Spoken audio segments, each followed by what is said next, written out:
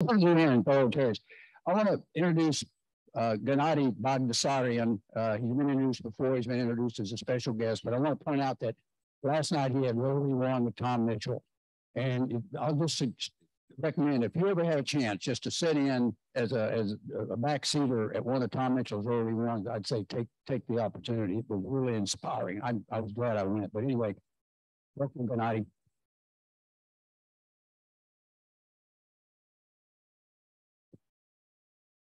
I'd like to introduce my guest. What's your name again? Barbara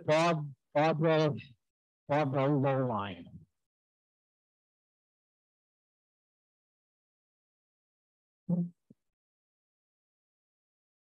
Oh, thank you. I'd like to introduce Mrs. Spitzer, Connie Spitzer, my wife. Honey, thank you. Right in the far reaches of the room. I can't even see who it is. Okay. All right. Hi, Patty. Hi, President Luann and Rotarians. I'd like to introduce my guests, Rick Shaughnessy and Regina New, both instrumental in the success of the Schools Foundation when I was there for 15 years. All right. All right. Okay, thank you to everyone, to all our guests for coming. As we always do, we have the Red Badgers stand up that are with us today. So if you don't know them, at least introduce yourself after the meeting. So is Ronnie Hausler here today? Ronnie, you here? Okay, I don't see her. I don't know if Tim Quast was, okay, there's Tim back there. There's Tim. Joe Malloy, I should say that. There he is right there. And then Georgia Farrell, I think is here, and Georgia's back there. Okay, Keith Manning is right here, and Sarah Chevrington is right there. And I think that's everybody. All right. We've got Eric and Jacqueline here on so I'm just going to go over some quick announcements before we start the program. Usually we have, for the last year, the city sponsors a Halloween happening at Spreckles Park. That's going to be on Friday, September 28th from 3:30 to 5:30. So if you want to join in, they have the children, we have little games and give them treats and that type of thing. What did I say, September? I'm sorry, I get it. So it's October 28th. It's either Brittany Teeter or Natalie Bailey. Then if you're interested in co-sponsoring the Christmas party, also see Natalie Bailey. So last Friday, we had an amazing event, the wine tasting fundraiser, which was so successful.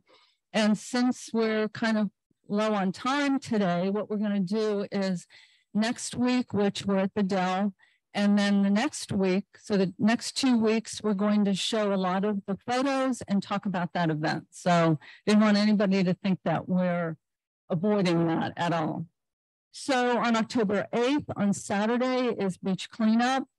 And then the social is on October 13th on Thursday, and it's going to be at Helen Kupka's house. So that's in the case. So we'll be announcing more on that. And then for next week's meeting, it will be at the Dell. It will be live, no Zoom, and that will be our city candidate forum. So let's get started. And I want to introduce past President Scott Metzger, who will start our forum.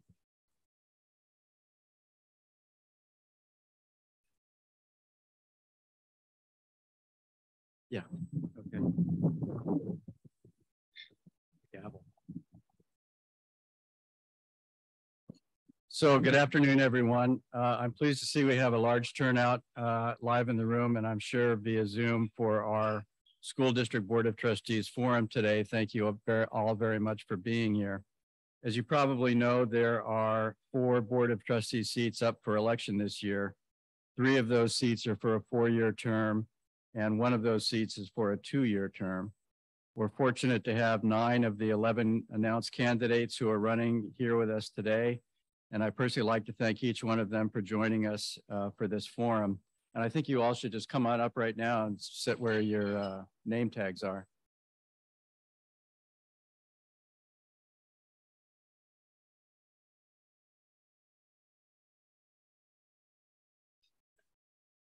Further back. Yeah. Okay. Oops. The sacred bell. The sacred flag. It's fine. Can you guys get in here? I'm sorry.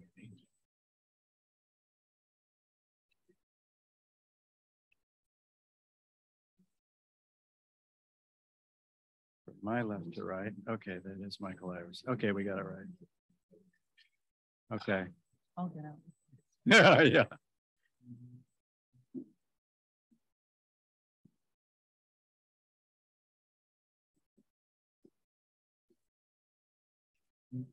Okay, well, we all have, everybody has a name tag in front of them, but I'm going to introduce everybody. Seated from my left to my right, we have Michael Iverson, Stephanie Anderson, Malassi Sandy. Did I butcher your name?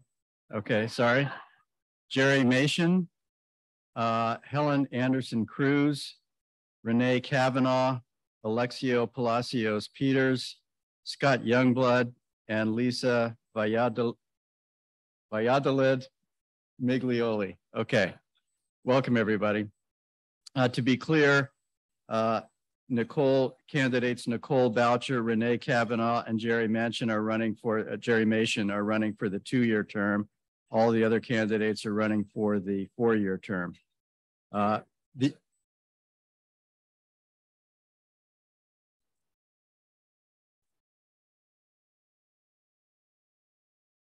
It's Nicole Boucher, Renee Kavanaugh, and Jerry Mason are running for the 2-year term. No, we're not going to do that anymore. Okay. All the remaining candidates are running for the 4-year term. We have 2 candidates that are not with us today, Mark Schurer and Nicole Boucher. I'd like very briefly to go over the rules of engagement for today. This information was provided to each of the candidates ahead of time, but I want everybody to know how we're going to proceed today. To be fair to the candidates in answering questions, their names were drawn randomly to determine the seating chart for the head table. Each candidate will be asked to stand with the microphone when answering their question. 3 identical questions will be asked of each candidate. We have a 4th question if we have time, with each one receiving the same amount of time to answer the question. The first question was shared with each of our candidates in advance, but the remaining 2 questions will be new to the panel. The candidates will have 90 seconds to answer the first question and 1 minute each for the second and third question, and maybe 4th. The first question will be asked alphabetically by last name. Then I will ask to proceed from my left to right for the second question and right to left for the third question. We look forward to civility and decorum throughout the forum, and we ask the candidates to stay on topic when answering each question. There are timekeepers seated in the front of the room. They will signal 20 seconds prior to the end of the time period and then 10 seconds prior to the end of the time period. And when the time is up, I will cut the candidates off if they have not finished. So without further ado, we can proceed with the first question. And that is going to be, please introduce yourself and describe the background, education, experience, service, or skills that you have that make you uniquely qualified to serve on the Coronado Unified School District School Board. And if you are an incumbent, please identify yourself as such. We're going to start on this one with Stephanie Anderson.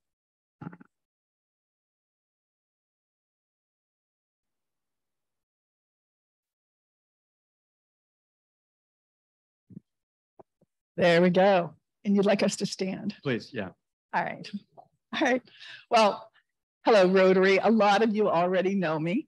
My name is Stephanie Anderson, and I have a long history in Coronado. My grandparents came down to Coronado during the Depression. My mother and aunt grew up here. They went to Sacred Heart, then Our Lady of Peace. I was born in Coronado, went to Coronado Middle School, or elementary school, middle school, high school, graduated from CHS, and then went to San Diego State University. My children went to the Coronado schools, and my youngest just graduated in 2021, Clark Anderson. I am a homeowner in the village, and I own a small business, Island Yoga Coronado, in Coronado.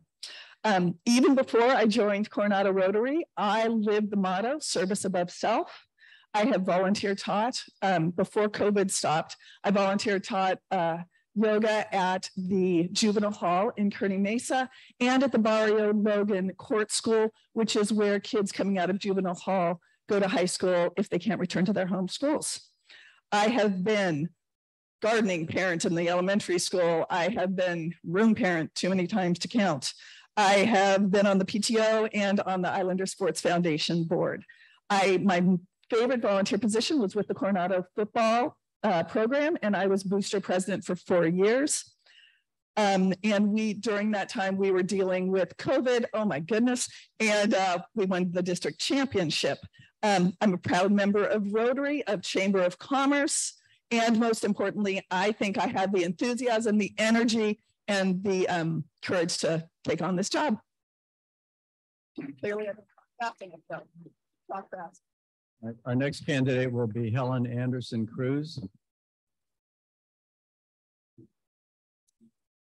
I am the incumbent, been on the school board for 4 years.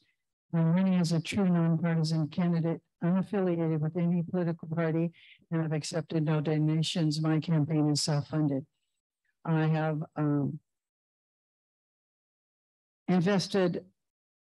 I am invested in continuing the academic excellence of Coronado School District. We have wonderful teachers. We have excellent academic programs for our students, and we are interested in preparing all of our students to ensure that they are able to actualize their full potential. My professional credentials include a doctorate in education from the University of Southern California, Dan Orr. I have a master's in governance, a master's of arts in education, a bachelor of arts in English literature and French. I've taught at USC in the Graduate School of Education, at San Diego State and College of Business, and in Arts and Sciences, and in the teacher credentialing program at National University. I've served on 2 Blue Ribbon panels for the Department of Education in Sacramento. One was the Language Arts Advisory Panel, where we reviewed language arts standards and aligned them with content area standards. I've had 30 years of service with Coronado District, too many committees to mention and too many homecoming floats. I'm the proud mother of a graduate of Coronado Elementary, Middle School, and High School, who's now a 1st grade teacher. Thank you. Our next candidate will be Renee Kavanaugh. Good afternoon. My name is Renee Kavanaugh, and I'm running for the 2-year position on the school board. When my husband and I moved here over 20 years ago, I decided to change careers midstream. I went to San Diego State University, got my multiple subject teaching credential, and spent my entire 15-year teaching career here in Coronado schools at Village Elementary and at Silver Strand Elementary. As a teacher leader, I was interested in how our district was operating and how it managed. And so I started attending school board meetings about 5 years ago and have attended those fairly regularly. I have 3 grandchildren that go to school in the district, and I have volunteered for almost every organization, I think, in town, from the concerts in the park on Sunday night to Coronado Junior Women's Club to the Coronado Schools Foundation. I sat on the board as the executive board for CSF for many years and was chairman of the board for 2+ years at that. As a small business owner, my husband and I have hired CHS students. We've hired Coronado alumni. I think the breadth and depth of my experience that I've had here in the community and in our schools can't be matched by my other 2 candidates. I'm a passionate advocate for students, and I'd appreciate your support and your vote. Thank you. Our next candidate will be Michael Iverson. Hi, I'm Michael Iverson, and thank you for having us all today, and appreciate the opportunity to speak to everybody here this afternoon. So I moved to Coronado about 5.5 years ago. I'm originally from Denmark. So for me, I've had the opportunity to live all over the world. My dad served as a foreign service officer in the Danish Foreign Service. So I attended school on 3 different continents, at 6 different types of schools in my life. Unfortunately, depending on who you ask of my kids, we subjected them to the same type of thing. So we moved all over with them, and they have gone through all kinds of different schools in many states around the country. And so I've had the opportunity to see kind of every aspect of different school systems that you can imagine, from private to public to charter. And I'm really running primarily to introduce parent oversight in the district. I think that's something that's been lacking.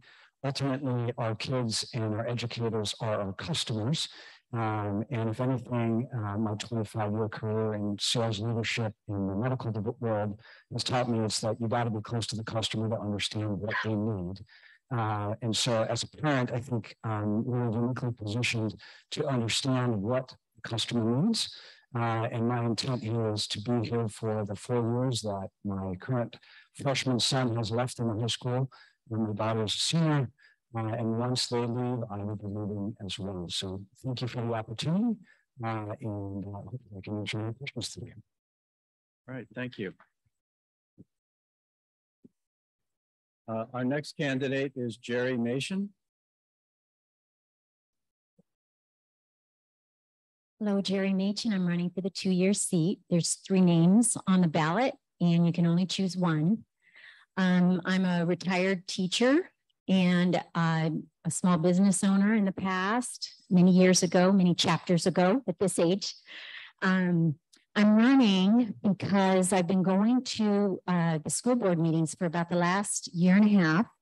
I became concerned when both of my children at the time, a 9th grader and a 6th grader at the time, had a lesson. I was not notified. My husband wasn't about this lesson on gender preference and what is a survey, basically a question, what is your preferred pronoun? I started to get worried, talked to the teacher, then the principals, and then went to the school board.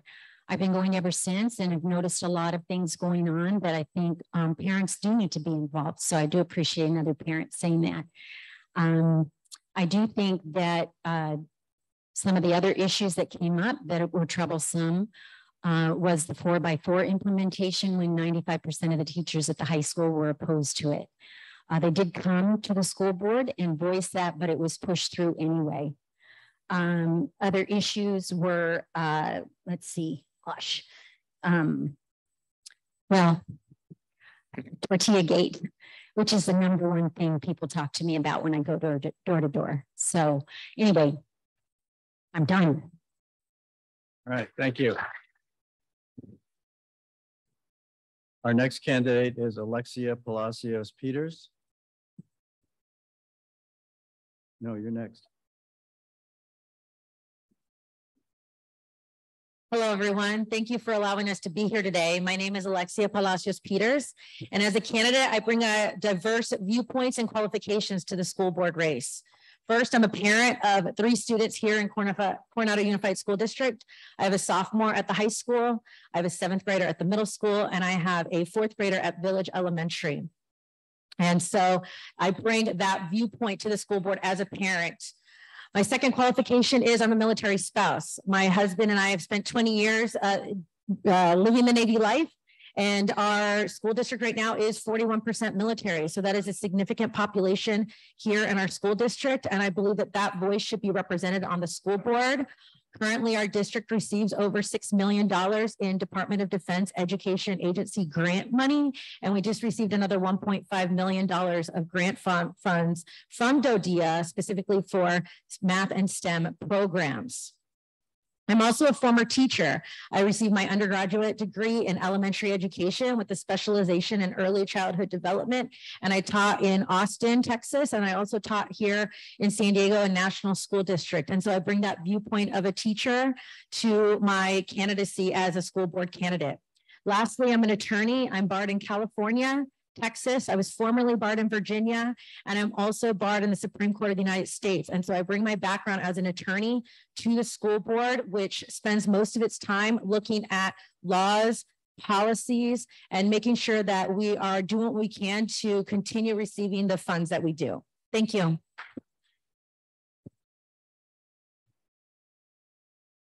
Our next candidate is Malasi Sandy. Thank you for having me. I go by Mal. It's Malachy. Malasi, sorry. Malachy. So Saint Malachy founded Dublin, Ireland in 988 AD. So that's the history lesson. And so my mom's from Ireland, so I get stuck with that name. Originally from Los, actually, I feel like I'm very friendly confines here because I did most of my adult life, most of my life actually in the Navy. So this nautical place is really nice. It's nice to be near the water here. I'm originally from Los Altos, California, which is up near Palo Alto, if anybody knows the Bay Area. Went to Naval Academy, graduated in 90, came here in 92 as a helicopter pilot. And fortunate enough, my wife and I bought a house way back then when prices were down and people weren't buying. So that was a great time to be here. We moved all over the country in my 30-year career, Japan, Rhode Island, Virginia, Florida, Tennessee. So with our 4 sons, we got to experience all the different school districts and what they had to offer. And we can compare and contrast that to Coronado. I've had experience leading organizations. My most enjoyable tour was commanding officer of a helicopter squadron on board the USS Enterprise. And then I've managed programs at what's called SPAWAR now, Naval Information Warfare Center across the Bay. I was what was called the detailer. I think I see Admiral Bennett back there. I see a lot of familiar Navy faces. But so I did assignments for personnel. A lot of experience with budgets, personnel, and lots of community involvement with coaching teams. And I'm self-funded. I'm taking no donations. So I'm only beholden to the people of the community.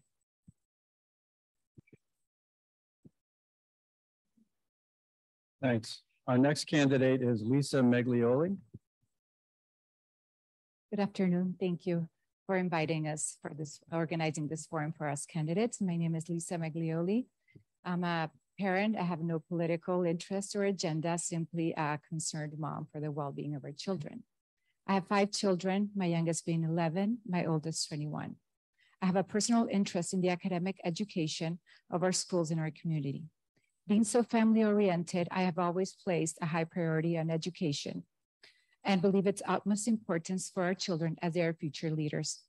During this past few challenging years, I became more aware and informed of everything that was happening in our educational system, and it really struck a chord with me, so I decided to run for Coronado Unified School Board. I have come to understand that today is critical for us parents and grandparents to get involved more than ever in their education, personal formation, and look after their overall well-being. Since a young age, I've also been involved in our family-owned business, which we still have. And I also had the opportunity to run a small business in Little Italy, giving me the foundation to understand the ins and outs of operating a business, from the administrative aspect to managing a budget, skills, which are applicable for the school board. I believe students are better served when parents and families are able to play a part in the education of their children, which is why I decided and get involved. It would be an honor and privilege to be able to serve the students and families of Coronado in helping improve our local education. All right, thank you. And the last candidate has a first name I can pronounce. It's Scott Youngblood. Hi, Scott Youngblood. So I'm a physician and orthopedic surgeon. I grew up in North Carolina and went to K through 12 public schools. Then I went to Duke undergrad and med school. So those were really expensive. So I ended up taking Navy scholarship. That brought me out to San Diego a long time ago. And I've been in the Navy until last year when I retired after 25 years of active duty service. So during that time, I was, for the last 7 years, I was the chairman of the Department of Orthopedic Surgery up at Balboa. So I had the pleasure of leading that organization with about 120 employees and 20 orthopedic surgeons who all have very strong opinions and think highly of themselves. So I was able to try to keep that group pulling in the same direction. And for better or for worse, I have experience dealing with the bureaucracy. It also has a residency, so with 25 orthopedic residents. So there's a strong didactic program in that, and I was honored to receive the teaching award as selected by the residents in 2018 as the best faculty. So that's definitely one that I treasure. And then other accomplishment or service would be I'm an assistant scoutmaster of Troop Beta 1, and most importantly, I have 3 kids here that have been in CSD for the last 11 years.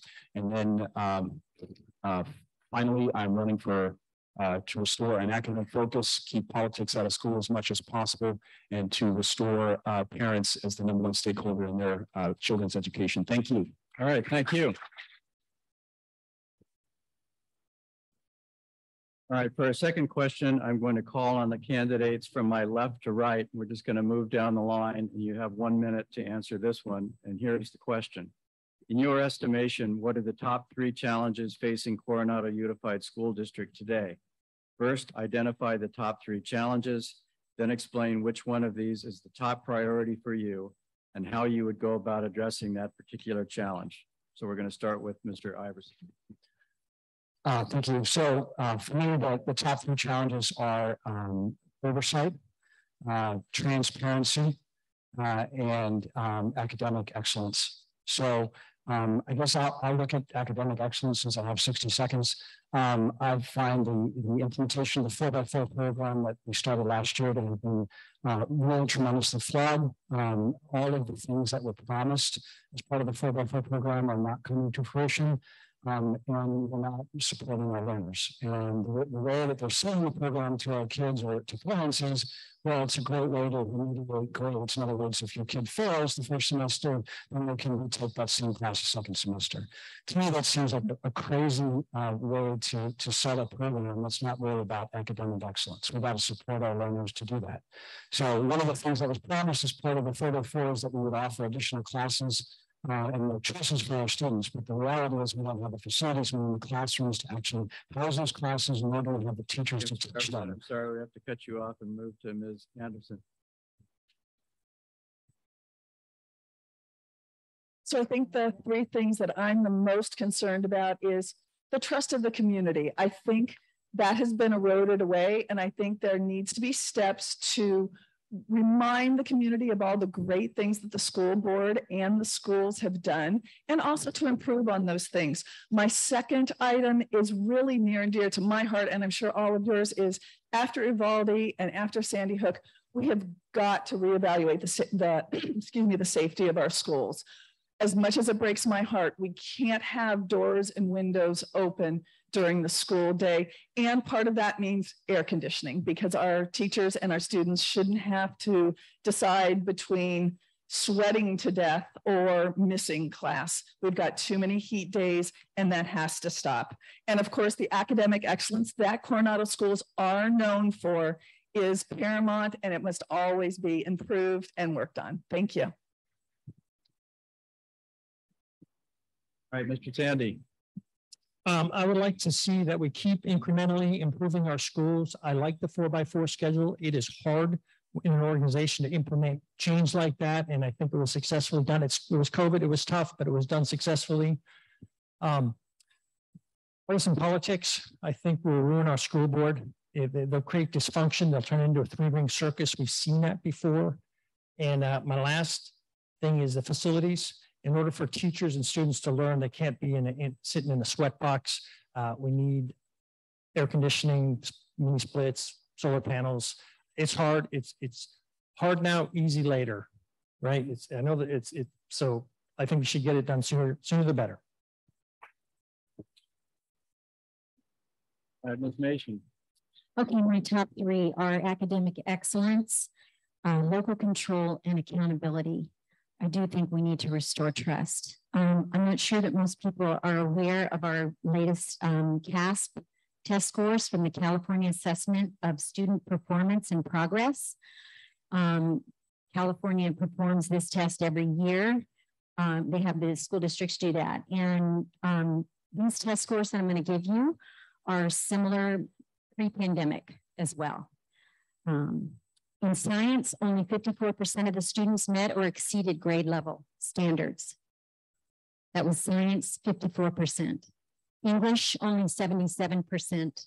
Math, only 62% were at grade level. So this is a challenge. We have to dramatically change that. We can't do this slow incremental thing. And then local control is important because top down, It doesn't work very well locally. We know our needs, and then accountability is super important. Thanks. Next up is Ms. Anderson Cruz.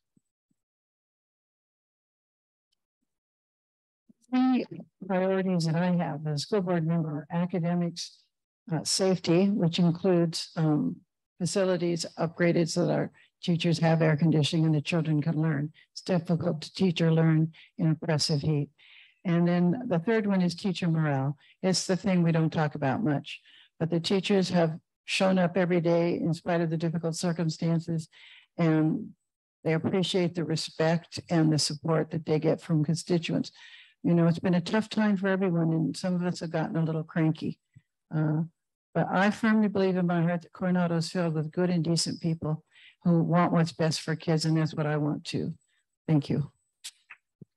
Thank you. Ms. Kavanaugh. Thank you. I think it's really important to use data whenever you start talking about priorities and not just what you feel like needs to happen out there. My top three challenges would be to address the physical needs of students, academic needs of students, and then the financial needs of the district. Of course, academic support is really important. Also, academic acceleration for those students that need it is important as well.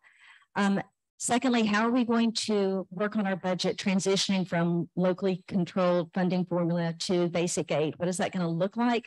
What are we going to be able to do in our district because of that?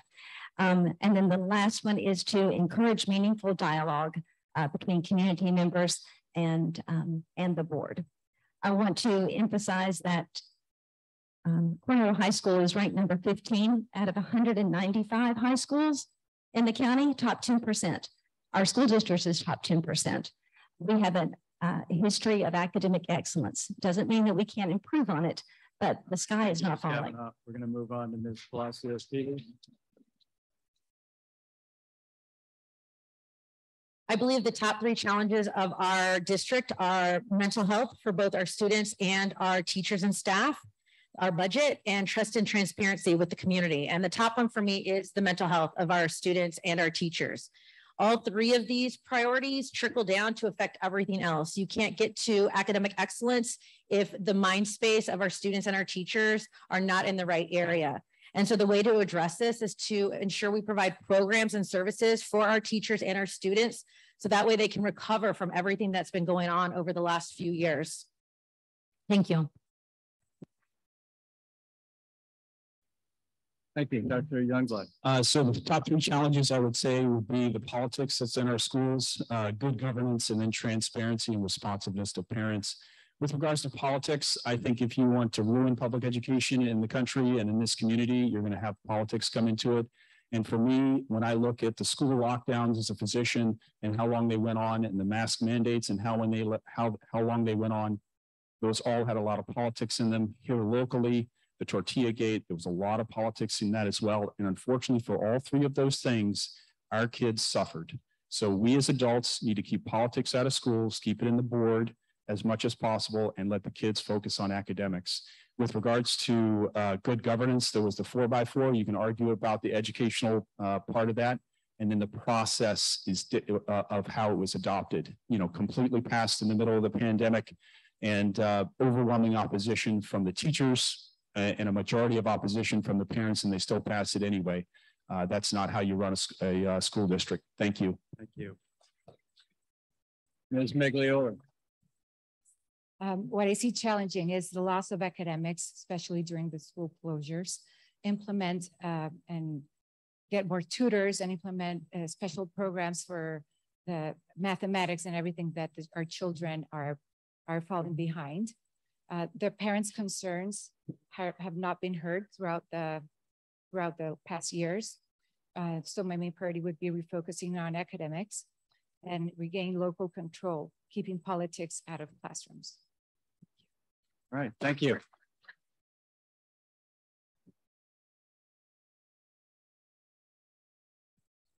right, for the next question, we're going to give each candidate 2 minutes because we're, believe it or not, running slightly ahead of schedule.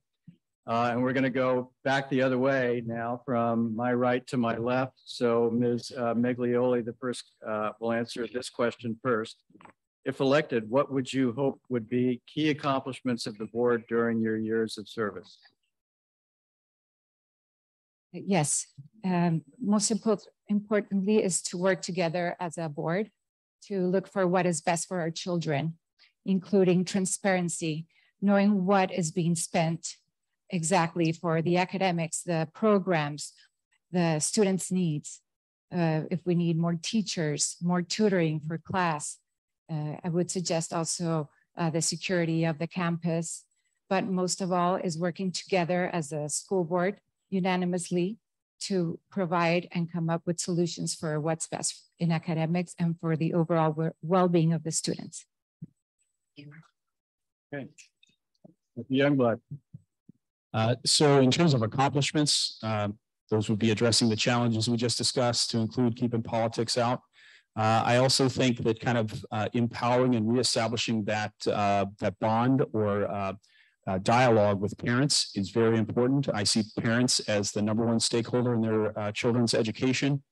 And I think that that has been a problem over the last few years because of opposition, to the 4x4 and other things like that, that it didn't seem like it was well communicated. So that needs to be addressed. And when you look at the school district, it's about 3,000 students.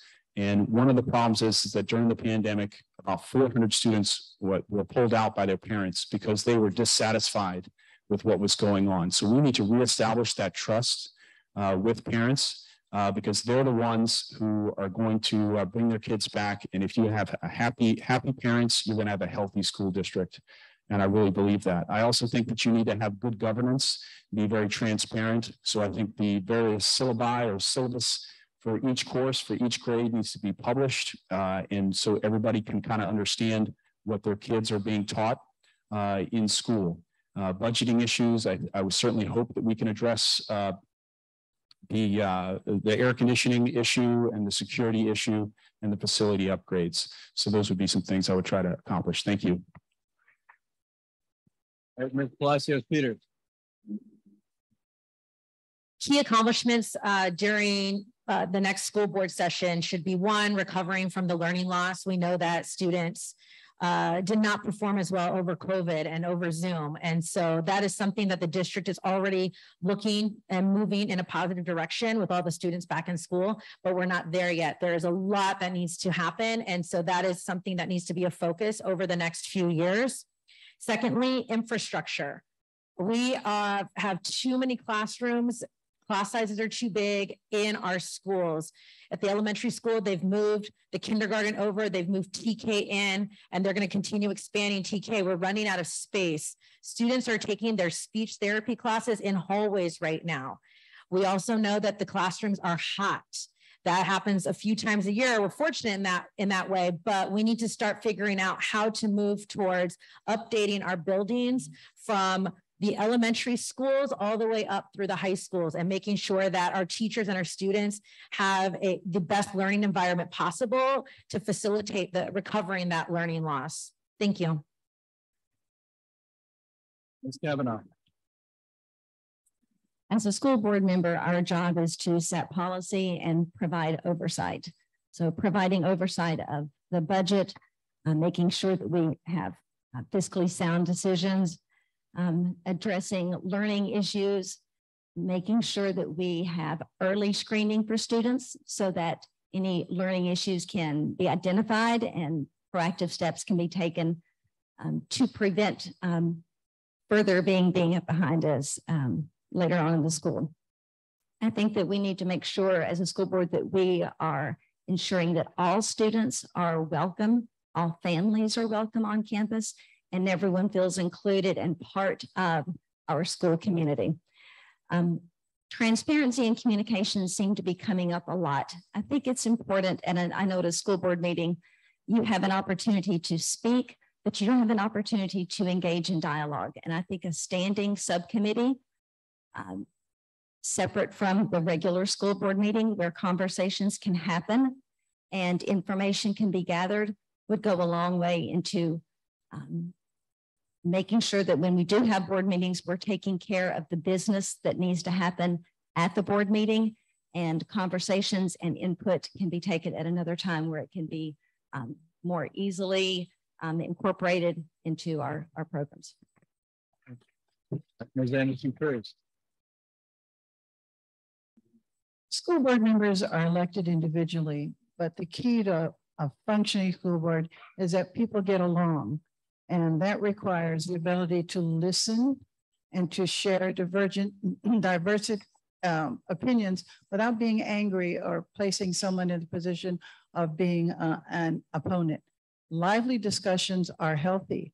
We need different opinions. I script everything that parents say when they have public comments, and then I go back over it after the meeting so I can see if there's something I can do to move that forward.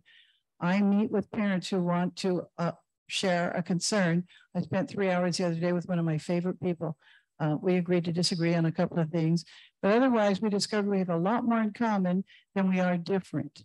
We all want what's best for our children. We want them to be high achieving, healthy, in an environment where they have access to the core curriculum in a safe and secure environment.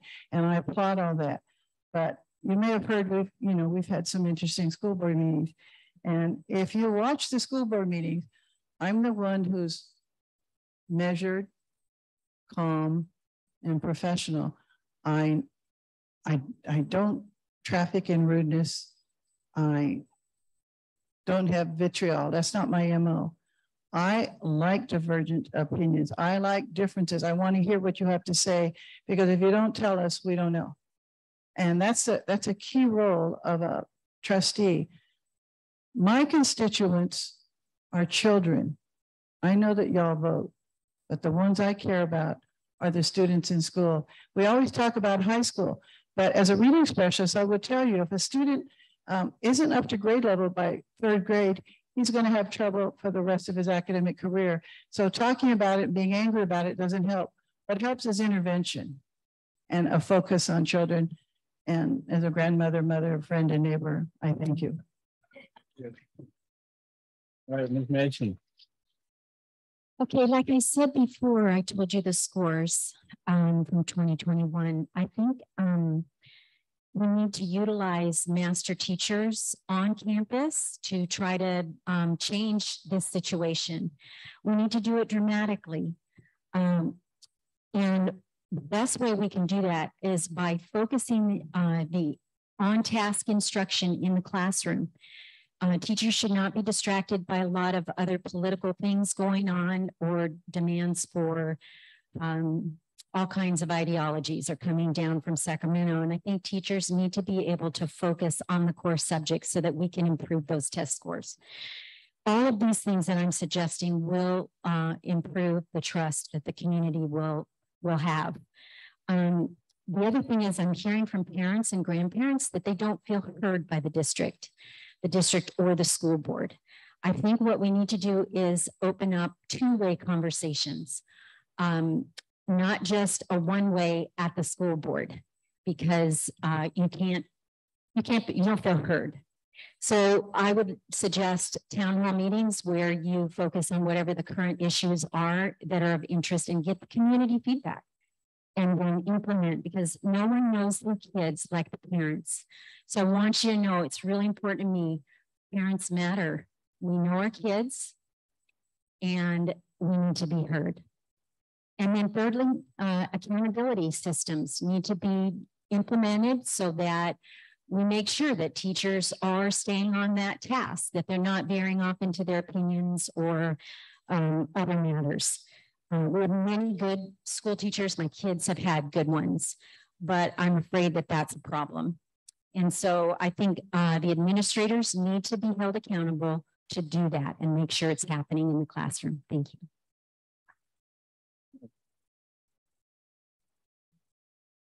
Sandy. So I'd like to see us create a functional and cooperative governing board where police are no longer required to attend armed and in uniform. I'd like to stop any lawsuits and fights with the state.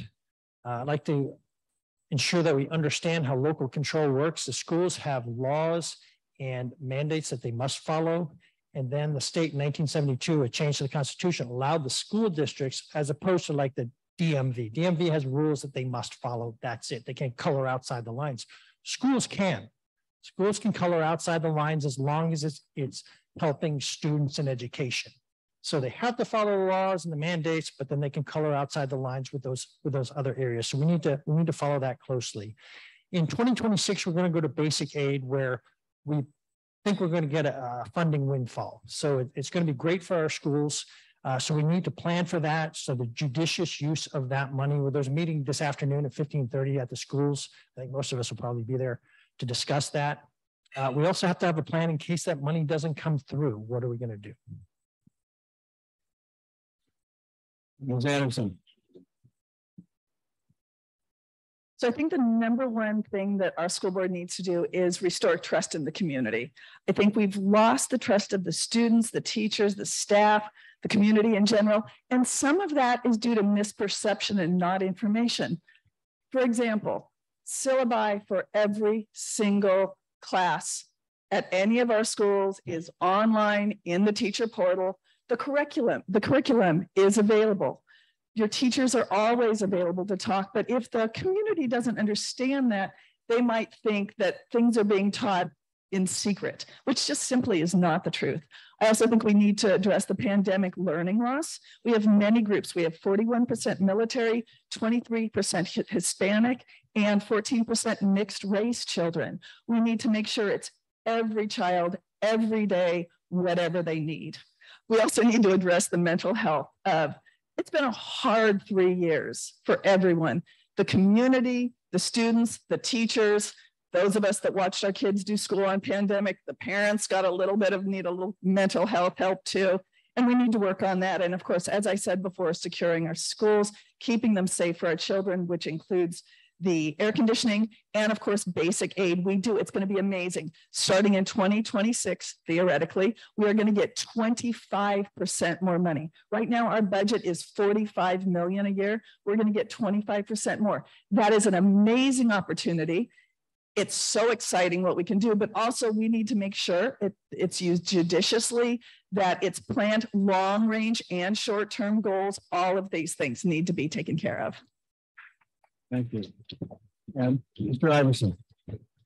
Thank you. So I guess I'll break it down into three categories for you. The first one is fiscal responsibility or oversight, right? So get some real decisions and make sure we know our customer. Everybody talks about this transition to basic aid, which is terrific.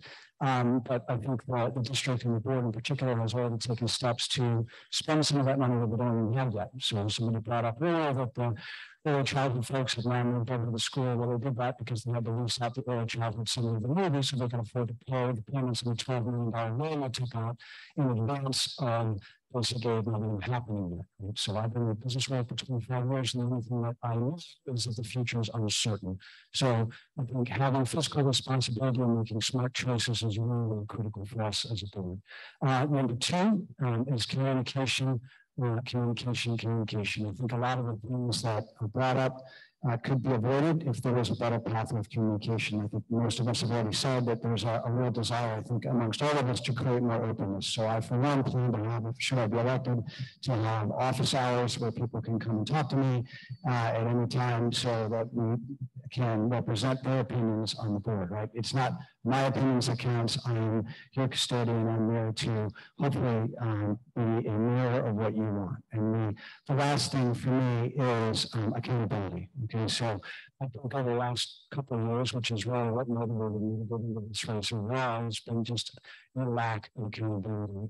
I used Tortuga as an example. Several of the people on the administrative side that were in charge at that time were not only not like, but they were given jobs inside the district, continuing to make the same amount of money than they did before. That's not accountability for me. It doesn't work that way in the corporate world. I've been for 25 years. If you make a mistake, you don't get to stick around and make the same amount of money. It's not how that works. Thank you. All right, thank you. Okay, so good news. We've been moving along well. We have time for a fourth question. And each candidate's going to get 2 minutes to answer this question. And we're going to go back left to right again. And the question is as follows. What differentiates you from the other candidates? And Mr. Iverson, you're up. That's a very good start. What differentiates me from the other candidates? What That's my background. Okay. I think I have a different lens for education, given how I grew up, having gone to school all over the world and fluent in 2 languages. I speak 4. My kids actually go to school. My other son goes to school in Europe right now. So I just think I have a different perspective than people that grew up here their entire lives, and this is what they know. That's something I don't bring to the picture, but what I think differentiates me is my background and my international experience. Ms. Anderson. So I think something unique about me is that I have a historical perspective on Coronado and Coronado schools. As I said, I'm 3rd generation. My son Clark just graduated as 4th generation Coronado. My second thing that I feel like is very important because of historical perspective is some of our school board candidates have kids in school right now. They're right in 6th grade, or they're so concerned about 4th grade. I have the advantage, the larger view of having seen 3 of my children go all the way from K through 12, graduate and launch successfully. It's better to be able to know if something's happening in 6th grade, I know, then comes 7th grade and 8th grade and 9th grade, and it just keeps going and it all works out. And every grade is important, but there's also a larger picture to the whole thing. I'm a business owner in Coronado and a homeowner in Coronado. I'm all in for Coronado. This is what I care about. This has always been my home, will always be my home.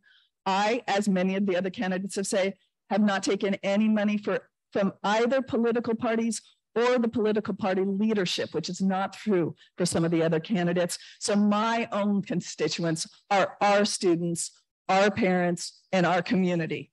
Also, I have a long history of volunteering in our schools. I've put in many hours, sometimes feels like a part-time job, working in our schools, knowing the teacher, the staff, the administration, and I look forward to working with them and doing good things for our school if I'm elected. All right, thank you. Sandy. What I think I bring to bear is I have a very strong financial background in program management. Most recently for the Navy, I managed 3 programs that by Navy standards are small, but they were $80 million over the 5-year program. So I know how to read budgets and understand them. I also have all the program management qualifications, both the civilian program management professional and the military, the highest level of military qualifications for that. So I understand money and program management. I have a child in the IEP program, individualized education program. So I know about special needs, familiar with that program and how Coronado handles those children.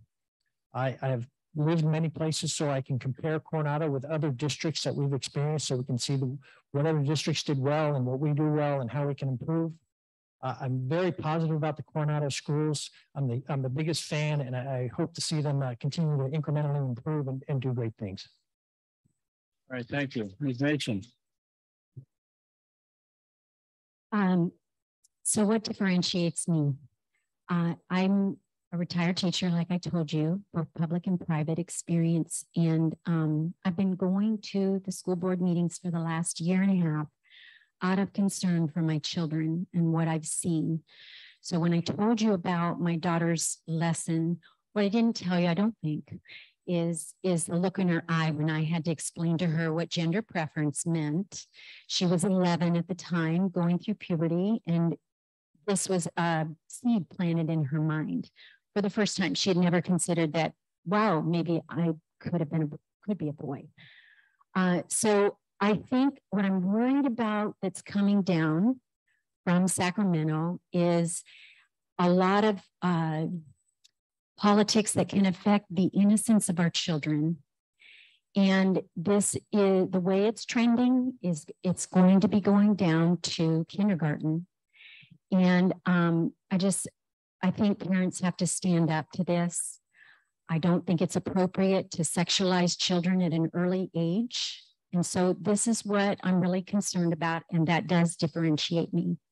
My children, my own children experience this. I have 4 grandchildren, 2 and under, and I don't want them to go through this in a public setting. And I think it's important as a community, and you guys are community leaders, for us to think about what do we want our kids to be learning? It is important. The ramifications of going down this road is surgery that is radical, taking out healthy organs. I know this is hard to hear after having eaten lunch, but this is where the state is going, and I'm really concerned. Thank you. Ms. Anderson-Cruz. There's so many things. I flunked retirement 4 times. My post-college career began at juvenile hall. I was not there. I worked there. One of my students told his parents, my teacher's been to jail, but they hired her anyway. So when I explained that to my students, what did you do before you were a teacher? I worked at juvenile hall, and they thought I said I lived at juvenile hall. So I have social worker experience. I taught K through 12. I have GATE certification. I'm a fellow with a UCSD writing project, a fellow with the UCSD reading project. I have taught teachers in the teacher education program. I've placed student teachers in all of South County. I was a teacher. I am a teacher. Teaching, I left teaching, but teaching didn't leave me. I'm still a teacher. At the end of my first retirement, I went to USC to get a doctorate, and then they hired me. So that made me happy. I got some money back from them. My mother got Alzheimer's, so I had to retire and take care of her. I didn't have to, I chose to take care of my mom. And then a couple of days after my mother went to heaven, the dean at San Diego State asked me to teach 1 class for 1 semester, and I was there for 10 years, and I retired from there.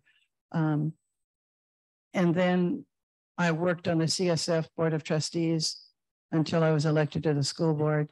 And here I am. And I want to tell all of you, I am an islander. I was born in Guam, and y'all are Navy people, so you know where that is. So you're pretend islanders. I'm a real islander. I love kids. Kids are my life. I've spent 40 years in education. I am the mother of a wonderful, gorgeous human being who's a first grade teacher and a granddaughter who's also perfect. All right, thank you. Ms. Kavanaugh. Perfect granddaughter, my goodness. I think what differentiates me from Ms. Machen and Ms. Butcher, who are, we're in the same 2-year raise together, is that I'm the only one that's been a teacher here in our school district.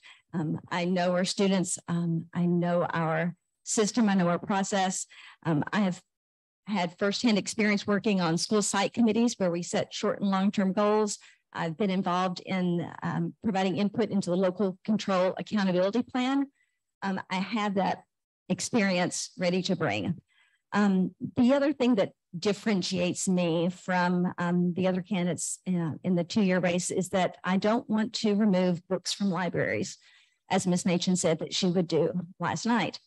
I think that if a parent objects to a book that their child is reading, I think that is a wonderful opportunity for a meaningful discussion about why that book may not mesh with your family values.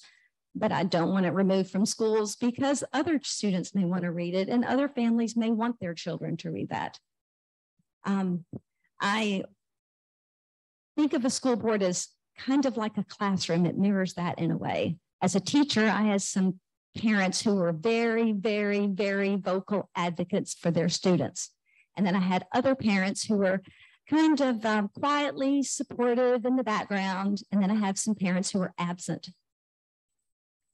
But as a school board member, as a teacher, I advocated for everyone in my classroom, regardless of what the level of parental input was. At a school board, you need to do the same thing. You do want input. Strong parental input makes a great school and a great district, but decisions have to be made for what's best for the student. And that's what I will do. I think our students deserve an honest, accurate, and comprehensive education.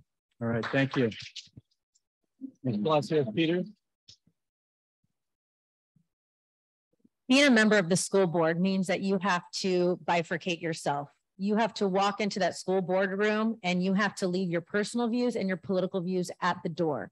When you sit on that dais, you are there as a representative for everyone in the community, and you are there to protect the school district legally and comport yourself with the fiduciary responsibility of a school board member. And as an attorney, that's something that I've done for years. As an attorney, you have to walk in and argue your case, whether you believe your client, whether your client was right or wrong. You make the argument based on the law. You don't make that argument based on what you think about your client or whether you think that law is stupid. You have to work that case. And so that is what I bring as a candidate to this school board race, is the ability to look beyond personal views and leave those outside and to serve as somebody who is looking at the facts that are in front of us. And in doing so, I'm here to represent every student in this district, the 41% of military families who are here, and being able to understand that they may have parents who are deployed. They may be doing a geo-bachelor situation where one parent is serving somewhere else, but they live here. I'm here to represent the 20+% of minority students that are here, the Hispanic students, English as a second language, and our LGBT students. We have LGBT students in our district. And whatever you think about people who have a different lifestyle, you have to leave that at the door, because when laws come down from Sacramento, there's no arguing. You have a problem with the law, go to Sacramento. That's not something that's here locally for the school board to determine. We're here to follow state laws, keep us from being sued and spending money on lawsuits, because that money could be better utilized in our classrooms with our teachers and with our students. Thank you. Thank you. Dr. Youngblood. So I guess the first and most obvious thing is I'm a physician. In terms of setting me apart, I've dedicated my entire career as a physician to practicing evidence-based medicine and empowering patients for informed consent and letting them decide for themselves and their families what kind of medical care they should have. And I think over the last couple of years, it's actually been very tough for me to kind of see my profession become so highly politicized, and kind of established understandings in epidemiology with lockdowns and masking for the population, all that to be kind of turned on its head because the politics changed, but the science didn't really. I think also when we differentiate the candidates here, and I think you can kind of see a pattern. There are some candidates who are kind of agree with the status quo. Maybe they want to nibble at the edges a little bit. But, and then there are change candidates, and I'm certainly one of those. And I want to fight for our kids. I do not want to accept the status quo if it's not working for them. And I want to work within the rules to really try to make their education better and make sure that every kid who comes through Coronado Unified has the best educational opportunity possible. Thank you. All right, Ms. Maglioli. What differentiates me is raising a big family. I have 5 children. I believe that is a strong formation in giving me skills necessary, ability to mediate, find a compromise, face challenges and obstacles, achieve the best possible outcome in situations. Said that, I as a parent know there is always a time and age for children to learn certain subjects. I'm a mom looking for the best for our children and our community. Us parents decide on our children's education and on their health decisions. Thank you. All right, thank you. All right, I'd like to thank all of our candidates for coming here and participating today. It's certainly been enlightening for all of us. I'm sure if you have questions of individual candidates, they'll be happy to stick around and talk to you all.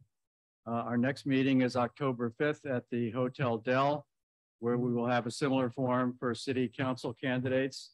Your moderator will be our own Jean Marie Bond, and I suggest she put up the notes in a bigger font for herself than she did for me. So thank you all. We'll see you next week. Sorry,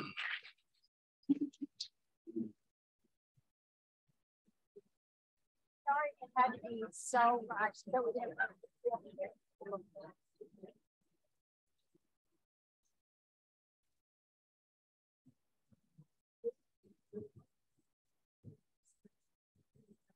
I like it, man.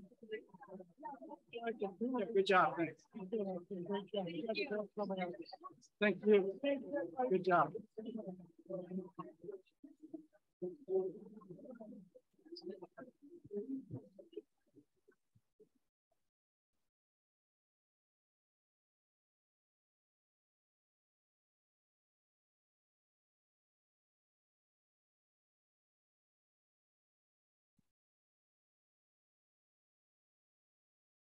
Okay, we're going to end the meeting right now.